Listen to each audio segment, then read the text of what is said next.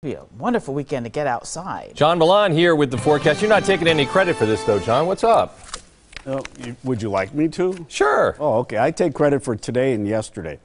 Jesse Ricca is right behind me, right here in the Weather Center, is taking credit for the weekend because there's storms in the forecast.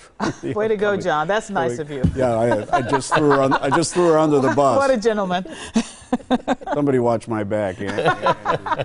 Katie, watch my back. She could be storming out of the Weather Center any moment.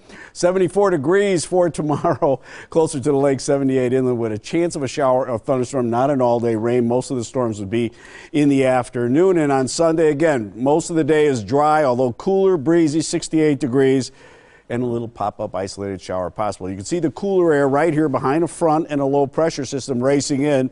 We had a high of 77 earlier today. Dew point still not too bad, in the mid-50s, so we're not looking at any really tropical air. It's sunny and 73 right now in Milwaukee with that 55 dew point and southeast winds. A little breezy, 17 miles per hour. But you get away from the lake, near 80 in Waukesha, 83 Burlington, 82 in Whitewater, 82 in Fond du Lac, but of course, cooler near the lake.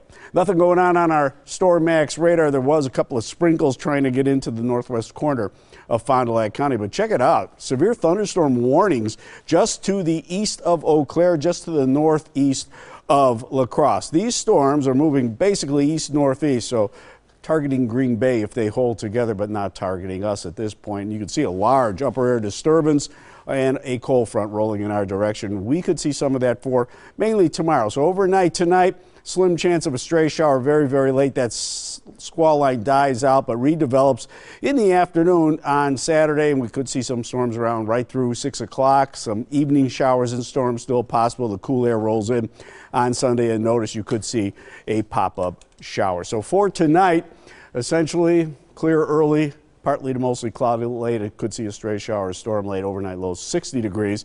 For tomorrow, small chance of a morning shower, then a better chance in the afternoon of showers and storms, 74 degrees with 78 inland.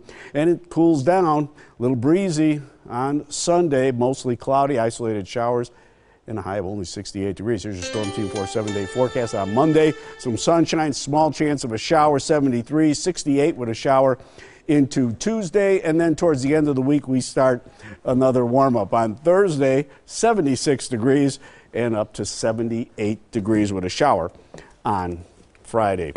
Jesse Ricca standing there with a book in her hand. I don't think I'm welcome back in the Weather Center. Well, at least it's not a rock. Right. Okay, thanks, John.